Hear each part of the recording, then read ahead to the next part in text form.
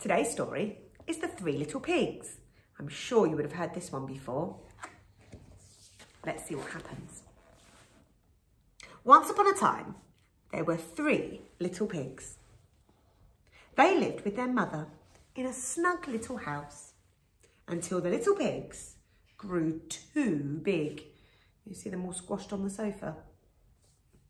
"It's time you found homes of your own," said their mother. So off they trotted on their short pink legs. Trottity-trot, trottity-trot, trottity-trot. "Watch out for the big bad wolf," cried Mother Pig. Soon they met a man selling straw. "Ooh," squealed the first little pig. "May I buy some?" "I'm going to build a house of straw," he announced. He set to work right away. His house had 4 straw walls, a neat straw floor, and a fine straw roof.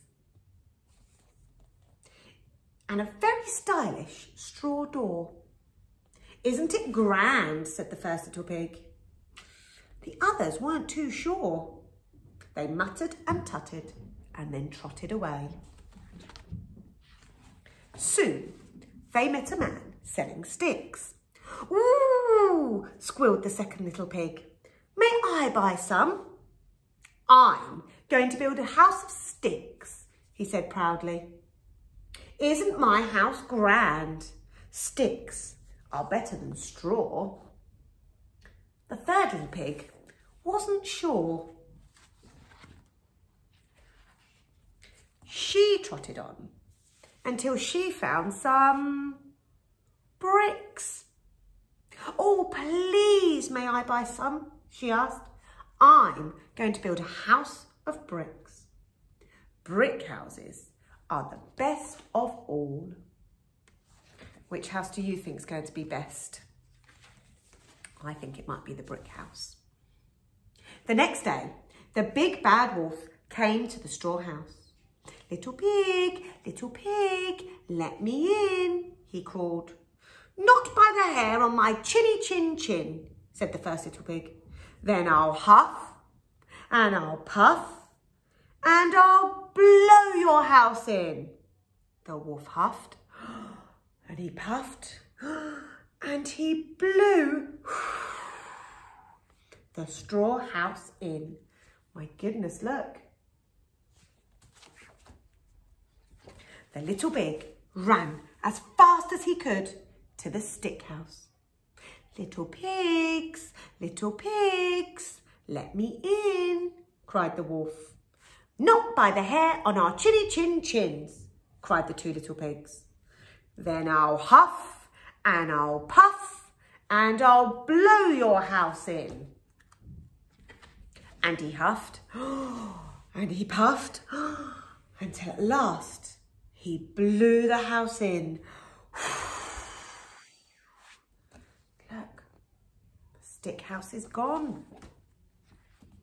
The little pigs ran as fast as they could to the brick house. The wolf was just behind them. little pigs, let me in." "No," yelled the 3 little pigs. "Not by the hair on our chinny chin chins."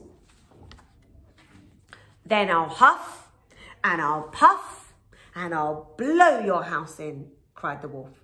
And he huffed and he puffed and he huffed and he puffed and he huffed and he puffed until